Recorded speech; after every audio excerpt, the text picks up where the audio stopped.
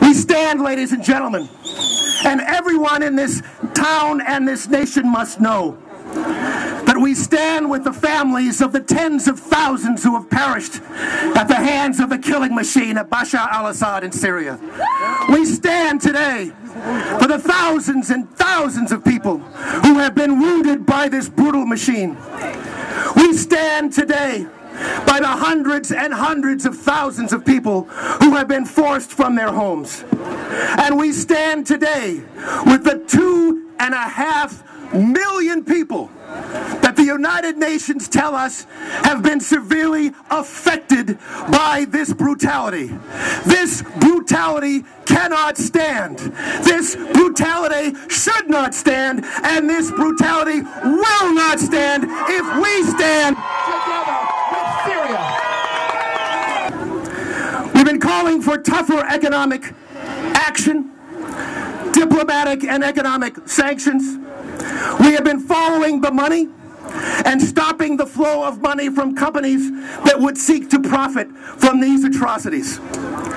But closer to home, ladies and gentlemen, and I hope you know this story because it's still going on in Washington, we learned that the Pentagon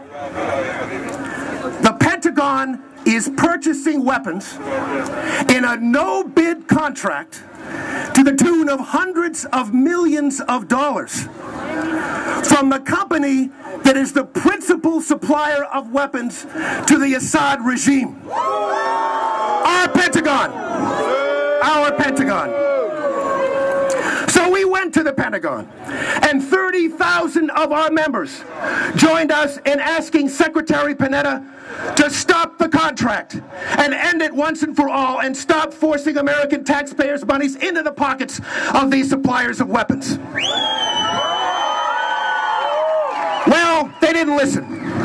So we went to the Congress of the United States, and just a few weeks ago, on the floor of the United States House of Representatives, we proposed through Congressman Jim Moran an amendment to the defense bill that said no more will the United States be putting a penny into the pockets of those suppliers of weapons to Bashar al-Assad.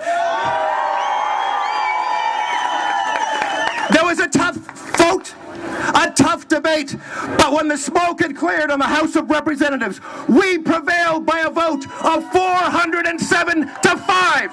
We're cutting off those contracts. We're cutting them off. And so on this Labor Day weekend, when Americans across the country stop and pause and enjoy their families, we are going to use, as we are this morning, our freedom to join with our families and stand with the families of Syria who are under siege. Mr. President, we are all Syrians. Thank you.